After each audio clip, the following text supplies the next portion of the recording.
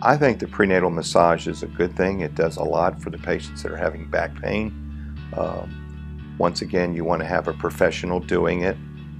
There's two different types of mechanisms. There's one where they can have it in a chair where there's no pressure on their abdomen. And some of the massage therapists will actually have a table that has a cutout where the enlarged abdomen kind of fits in there.